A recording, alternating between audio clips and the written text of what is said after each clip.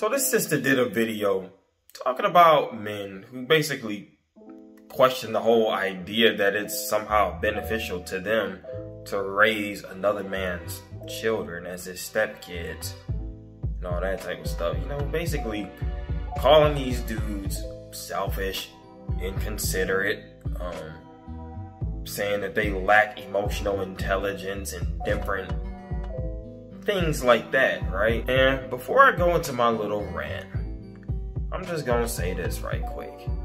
If you are a brother and you see a young woman and you happen to fall in love with her and it just so happens that she has a child from a previous relationship and all those things, and you're aware of this and you decide to make that decision, that's great.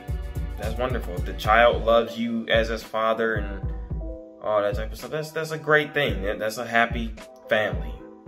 That's what's up. I'm happy for you. I'm happy for the child. I'm happy for that woman. But you're not just gonna sit here and just guilt trip every single dude who just ain't interested in dating single mothers. I look at myself, for instance, right? I'm a young man. I live on my own. I'm working real freaking hard. I'm not gonna go into the exact amount of money that I make because that's none of y'all business, but I'm working real hard. I got money that I'm saving up. I got different business ventures that I'm going into. Got different things that I've put my money towards that I'm seeking to reap a return off of, right? And I'm a single young man, and I'm waiting on the Most High to reveal who my wife is, right? I have certain standards, okay? And who are you to tell me that if I want to meet a young woman who's in her virginity, who loves the Most High and is not out here just getting tainted and just polluted by this world, who are you to tell me that I'm wrong for wanting someone like that instead of wanting a single mother, for not being willing to consider dating a single mother who has a whole nother man's DNA inside of her? I'm sorry, man, but this is one of them things that Kevin Samuels be talking about that I just so happen to 100% agree with. It's like the entitlement of you. You know what I'm saying? Like, who the heck are you that you should be this entitled? Like, you're not freaking fairy, unicorn, goddess, princess, queen thingy. You know what I'm saying? You're not out here just like farting magical pixie dust and then creating the universe by mistake because you're just that magical. You know what I'm saying? Like, you're a regular human like the rest of us, and you don't have entitlement to a person that has no obligation to you. You know what I'm saying? Like, ain't nobody that you don't know obligated to put up with you or anything about you if they don't want to.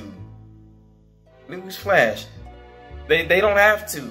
It's as simple as that. Now, like I said, if you do happen to find a brother who just he really does like you, and he knows your children, and he thinks your children are sweet, and he loves your kids, and you love him, and he's willing to deal with it, then that's great. Kudos to that brother, kudos to you, kudos to those children. That's what's up. But to make that like some type of like a measurement of black masculinity and righteousness, and like, oh, if you're not like stepping up to the plate, taking care of another man's kids that I had out of wedlock, just being a hoe.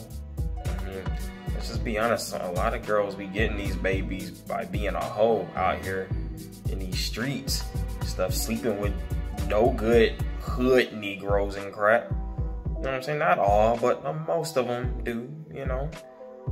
And it's like, you expect me, with all the hard work that I'm doing, saving my money, making investments and business ventures and all that type of stuff, you expect me to take care of Ray's kids, the dude that be smoking all the weed and he's in jail right now because he decided to shoplift while he was walking around with some drawers that he probably wore for like the past 3 days because the Negro don't take showers and crap. You know what I'm saying? I'm obligated to take care of his kids, even though I have no kids of my own. Like, I should just step up to the plate and take care of his kids. No questions asked. You see how psychotically entitled that sounds? There's this dude on YouTube, goes by the name O'Shea the Duke Jackson. He did a video a few months back, forgot what his title, but he was talking about how it seems like black women aren't really truly appreciated, like, as a whole, until they become a single mother. Like, that's when they start being taken seriously as a black woman. Like, a young black woman it's almost like her rite of passage is becoming a single mother or some crap, right?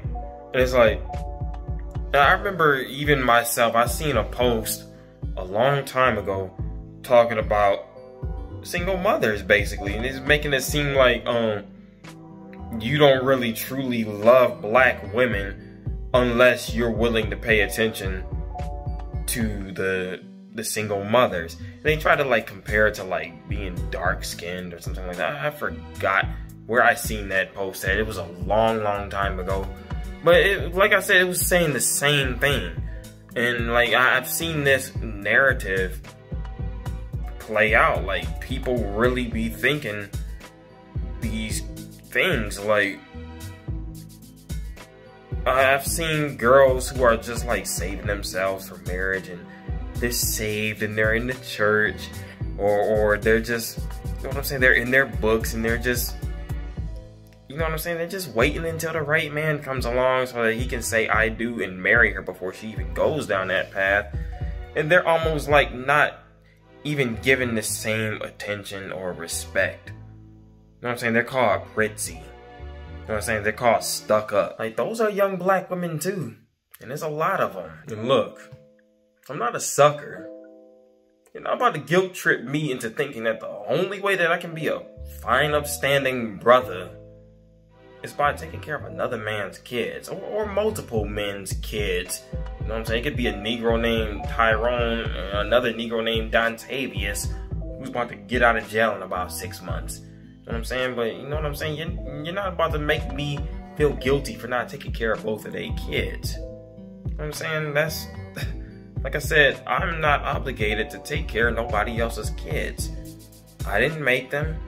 You know what I'm saying? I'm waiting on the Most High to send me a wife. I'm getting married before I do all of that stuff.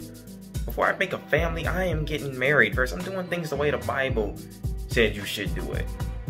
And so, I want to be equally yoked with my wife, by the way. I don't want to be sitting there thinking, well, my wife didn't give a crap about waiting until marriage before she started going off making babies and all that stuff. You know, I don't want that in my mind.